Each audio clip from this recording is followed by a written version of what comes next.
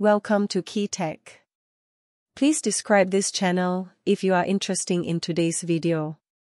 Late at night, on December 2, 2024, the U.S. Department of Commerce suddenly announced the implementation of the third round of export controls on China's semiconductor industry, adding 140 Chinese entities to the entity list, with restrictions ranging from high-bandwidth memory chips, HBM, to 24 types of key equipment, which can be called the strictest blockade order in history.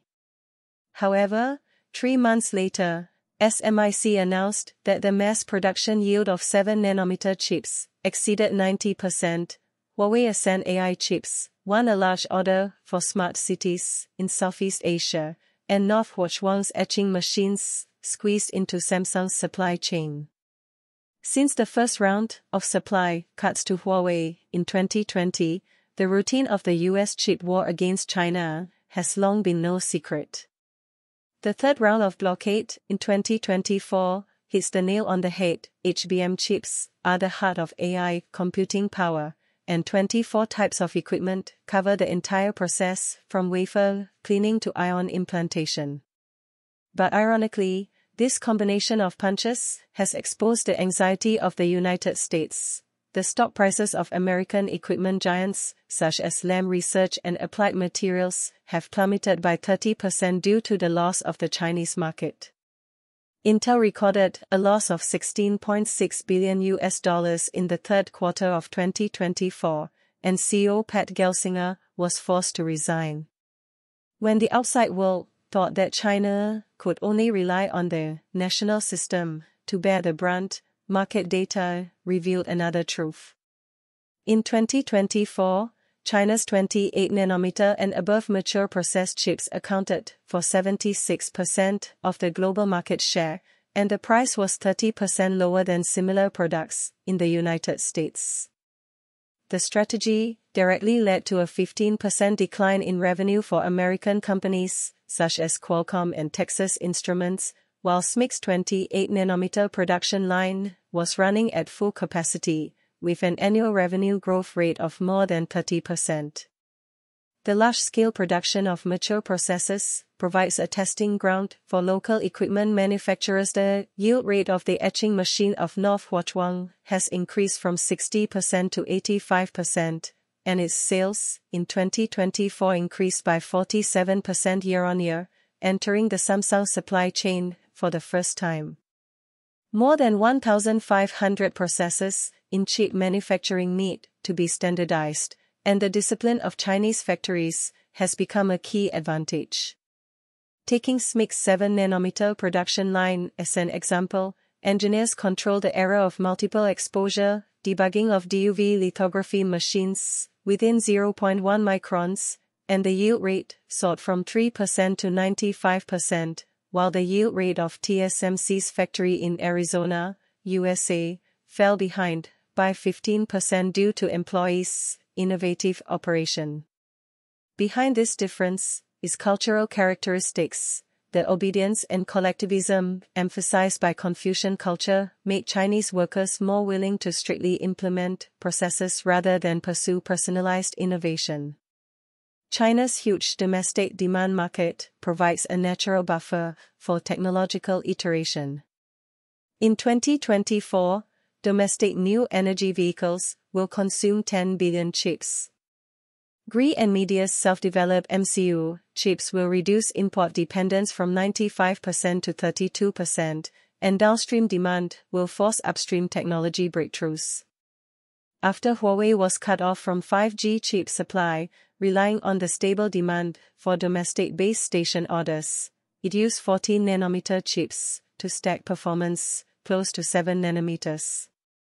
The Kirin 9000S chip, equipped with the Mate 60 series of mobile phones, sold well in Southeast Asia. Shanghai Microelectronics' 65nm dry lithography machine achieves 14nm process through quadruple exposure. Although the yield is only 60%, it has met the rigid needs in the fields of smart home appliances and industrial control.